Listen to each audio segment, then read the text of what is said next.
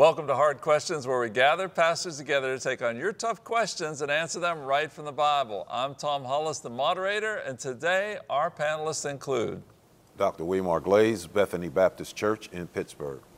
Ray Heipel, Providence Presbyterian Church in Robinson Township. Pete Giacalone, South Hills Assembly of God Church, Bethel Park, PA.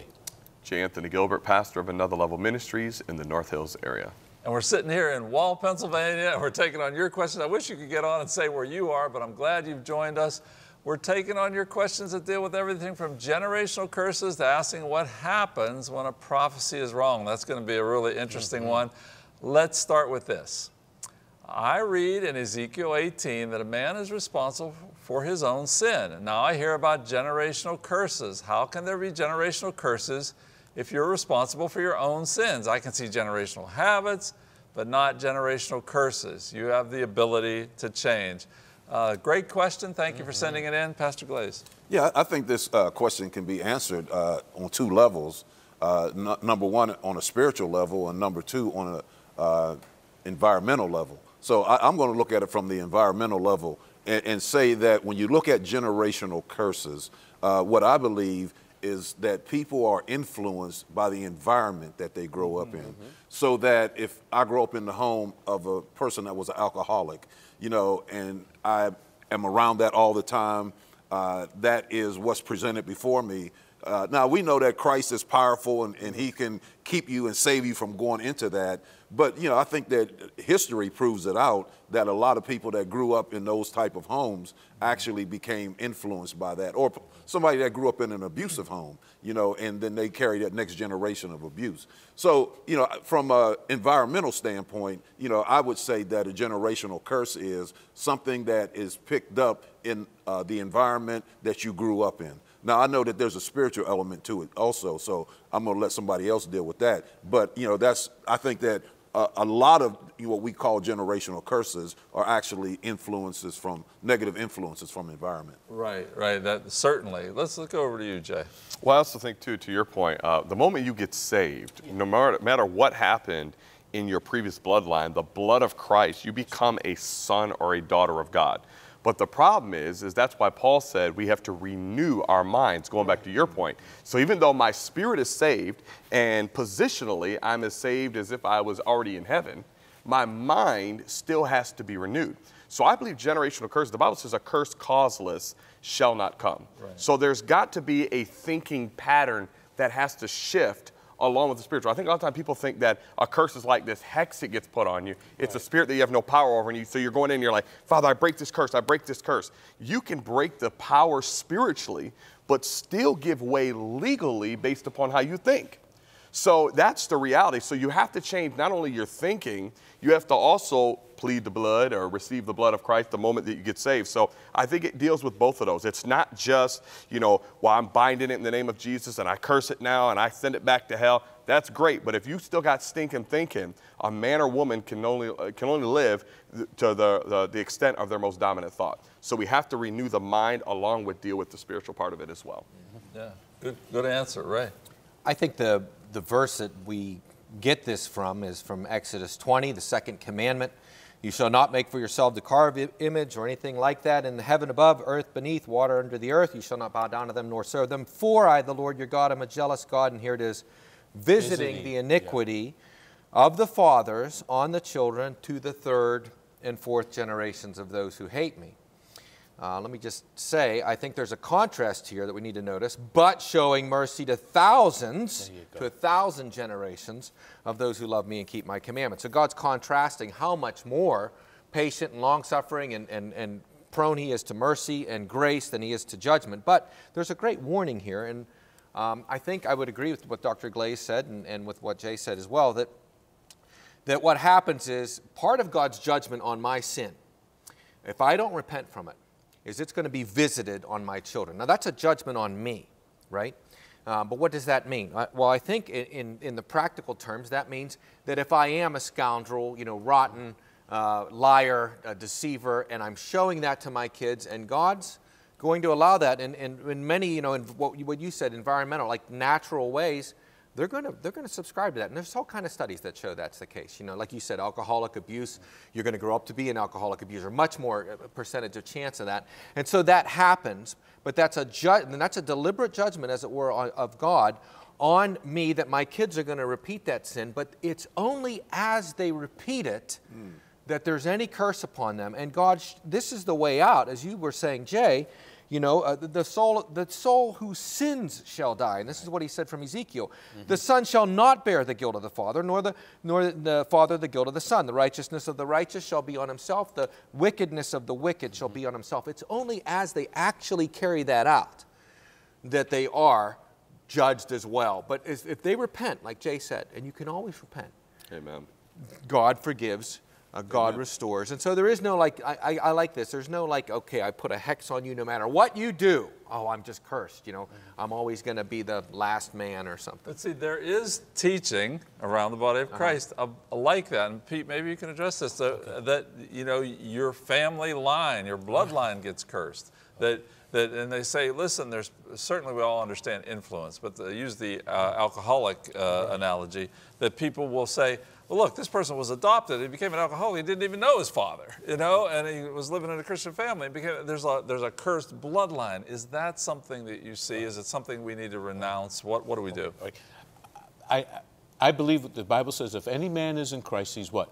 He's a new creature. What? Old things are passed away. Behold, all things have become new. So I'm coming from the perspective of the blood-bought, redeemed of the Lord. And I truly believe that the blood-bought, redeemed, how can it be cursed if it's blessed by God? You can't have both living in the same house. I remember David Duplessis, I had a time to spend with him one day, and we were talking similar about this specific scripture. And he said, he leaned over to me, because he was the type of guy I like to get nose to nose. He leaned over to me, he said, young man, if the blood of a goat in the Old Testament can keep the death angel away from the children of Israel, how much more the blood of Jesus Christ that can keep me as a blood-bought of his from demons entering into that was talking about specifically demons. I really believe if you're in Christ, old things are passed away, and the old things is the whole bloodline, all of that's passed away, all things have become new. And you have nothing to worry about, regardless of what your mother did, father did, grandma, grandpa did. I don't believe, you're under the blessings of God, not the cursings of God. You know, Tom, but to your point though, like if I never met my dad and I came from my father's an alcoholic. Now, familiar spirits will know if daddy had an issue, the son came from the father, there might be a possibility he could go down that same path too. Is it because of physical tendencies? It's just because you came from him. We bear like kind. Yeah. If my daddy was an alcoholic, that's in me unless I give my life to Jesus. Right. If I don't, but that doesn't mean those same things that took my daddy out can't come at me because I came from him. Yeah. I look like my dad, talk like my dad. I could have the same proclivities as my father, but in Christ, I now have that power broken. But if my mind doesn't get renewed through the Word of God and through the blood of Christ, as a result, I could fall into the same things, even if I never met my dad, because I'm still my father's son. Now, if this question has nothing to do with the redeemed, Correct. then I would lean a whole different way. Correct. Again, go ahead. Well, I was just going to say that I do believe, even though it could be environmental, that spirits can attach themselves to that. You know, that I believe we can open ourselves up to demonic spirits becoming, it's just like, you know, somebody's playing like with a Ouija board, you know, we think that that's innocent. But, you know, you can actually be attracting evil spirits. So I think that some of these negative things can attract. But that's you yourself. So if your grandmother played with a Ouija board, you're not saying that there's like a bloodline thing that Not necessarily a bloodline, but I believe that, as Jay said, that the spirits will know. And they can, you know, associate with that because it's been drawn in by the person who was practicing, you know, those negative things. Yeah. What I'm against, Tom, and we saw this back in what was it, the 70s, about inner healing, that a person gets saved and they're living for the Lord. Now all of a sudden they got to go back to the womb, and now they got to, you know what I mean? They got to go back to what sin? I got to come to the sins of my father, the sins of my grandfather. Man, go forward in the Word of God. Wash your mind with the Word. I guess why that is, though, is because so many Christians seem to still struggle with things as they progress in Christ, and they still have. It is a big question. I'm glad we took some time with that one. Well, coming up in 60 seconds, we ask, what do we do when a prophecy goes wrong? Stay tuned.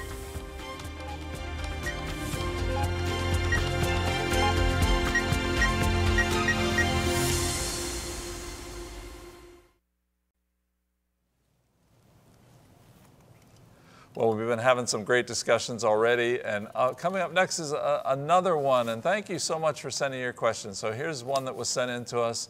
What do we do when a prophecy goes wrong? Now, I just want to lay a little groundwork here. We had a whole lot of prophetic people in the body of Christ, in the charismatic wing of the body of Christ, predicting that Donald Trump would win. That was the big one, would win, and he didn't. And why did that go wrong? And why did so many prophets say that? And there's been so many different theories and explanations. Pastor Jay, you got to get us. I got to say something about that. That's funny because I had a friend of mine I had lunch with not too long ago, right after Trump lost, right? And so it was like maybe about a year after. He's like, yeah, it's still prophesied. He's going to be in office by the end of 24. That prophecy is not coming to pass, ladies and gentlemen. He may be in court in 24, but he ain't going to be back in office right now. There were some of them that prophesied, you know, Joe Biden will not spend one day in office. Now, these are good and godly people, generally speaking, that just, what happens when there's prophecies, meaning personal or prophecy today when it goes wrong? Yeah, when things go wrong, I mean, the reality is they were wrong. I mean, that's just it. I mean, you know, in the Old Testament, they were to be stoned and killed. Now, if we had that type of thing going on nowadays, people might be a little less, be more hesitant rather to give prophecy. But you know, I think this is the reality. In those days, you didn't have the ability to judge those like we do now. Every prophecy in the New Testament, I say this to people all the time, prophecy is never meant to be information but confirmation.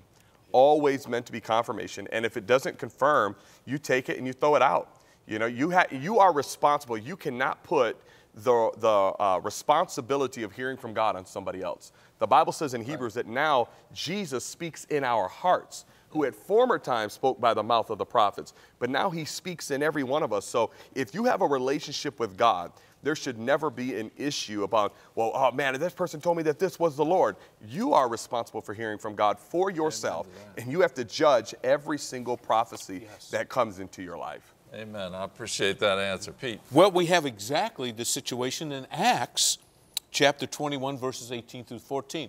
Let me paraphrase a little bit. There's a prayer meeting going on, and they're at Philip's house, and Agabus comes along, and he sees this girdle, this belt, and he says, whoever owns this belt is going to suffer in Jerusalem, going to suffer greatly. And all of a sudden, Paul goes, oh, that's my belt. That's my girdle. That's my belt. And then they say, so the prophecy has been given. What's going to take place here?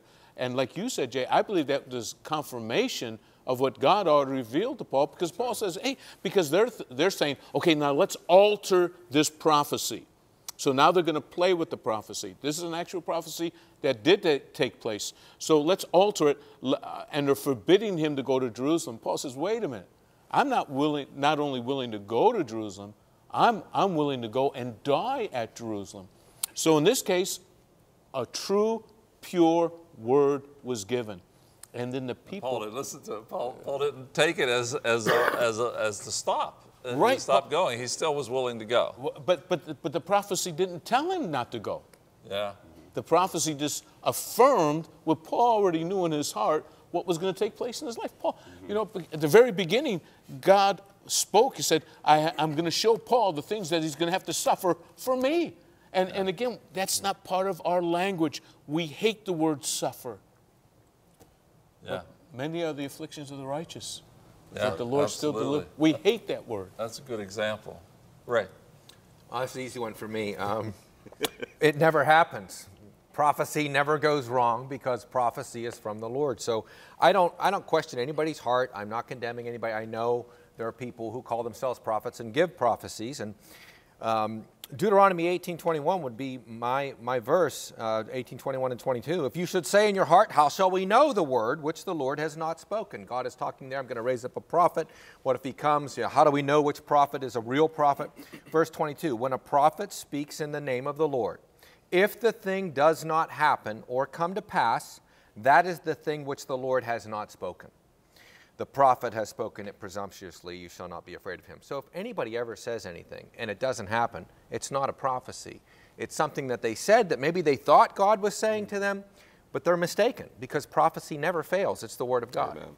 Just so we have our cards out on the table, you believe that the prophetic gift is no longer functioning in the church. Is that where you? I do. I think that prophecy ended with the giving, all of the giving of Scripture, and that there were prophets in the New Testament period through the life of the apostles, but after the apostles and those who they laid hands on went on, there's no more confirmation because there's no more new Scripture given, and so we've not added to this book in 2,000 years. If God was still speaking, we would need to do that. All right. Well, I would basically agree with what Ray said, and I would go a step further to say that's why we should seek God. If we're truly seeking God, he's going to confirm or reject the prophecy that's being made. I go back to the book of Jeremiah. When the Jews went into captivity, there was a prophet named Hananiah, and he said that, man, you guys are just going to be there for a couple months, and then you're coming back. And Jeremiah rebuked him. He said, that's not what God said. God said you're going to be there 70 years. And so, you look at Jeremiah, and Jeremiah's heart was right with God. He was seeking God, and God revealed in Jeremiah the truth. So I think that any prophecy that we hear that, it's coming from man, but we need to seek God, and we need to hear from God so that, as I like what Jay said, not for information, but for confirmation. Yeah, really good. Good answers and good discussion on that. And actually, our next question just kind of rolls right into that the thing of hearing God. Ray, I'm going to ask you to answer this one. What was the practice of casting lots? Exactly what it was, I think there's debate on that. We think about rolling the dice or drawing straws or something like that. But it was a way in which one could determine God's will in doubtful matters that would remove all human bias. So, there's several examples. Proverbs 18:18, casting lots causes contentions to cease and keeps the mighty apart. Why? Because we know if we cast lots, it's not like you're favoring that person and giving him, the better portion. We're casting lots. It's pure chance. And so it helps that to happen. Another place.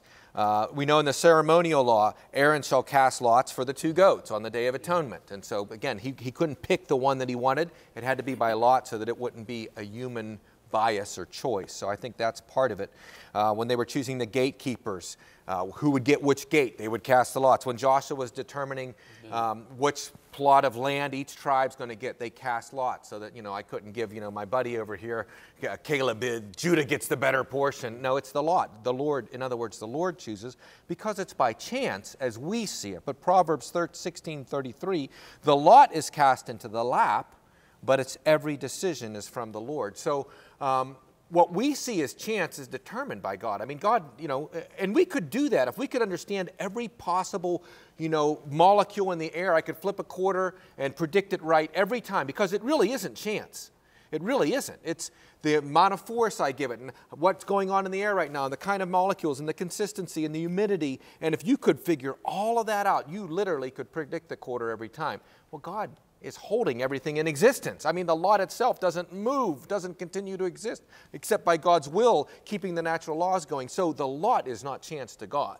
Yeah. And I think that's the point of it. It's not something we do now. I don't think so. Yeah. The last time we see it is Acts 1:26 when they cast lots to replace Judas to be the 12th apostle. But even there, they do it with prayer, Acts 1:24. And they prayed and they said, O Lord, you know the hearts of all. Show which of these two, the congregation was to choose two, show which of these two you have chosen to take part in this ministry and the apostleship by which Judas by his transgression fell, that he might go to his own place. And they cast lots. The lot fell on Matthias. He was numbered with the disciples. That's the last time that they ever do that. Even that, would you say that might not have been the way they should have did it? There's debate on that. Yes, A lot of I've scholars right, think right. they were wrong to do that. Right, yeah, because actually, Paul you, is the- you don't even hear anything about him after that. And Paul becomes the predominant apostle. Yeah, Paul's the apostle. So whether or not that was even right at that point, I think that's a good point, Dr. Glaze. But it is the last time that we do it. And I mean, I think it can be appropriate. Like if, you know, we're in a game and we don't know who's going to, I mean, I'm in a pool league, we shoot pool. Who's going to break first? We flip a coin, you know. Who's going to tee off first? You throw the tee, right? Shooting pool. No. Oh, my God. The things that come out and are confessed on this show. It's unbelievable. To settle an argument, right? But we don't determine God's will that way anymore. But you know, it's a good question because, you know, it's mentioned, I've discovered, 70 times in the Old Testament. 70 times we see this. We need to talk sometime about hearing God's voice in the New Testament era, too. So coming up, we're hearing from a special group of people. Stay tuned.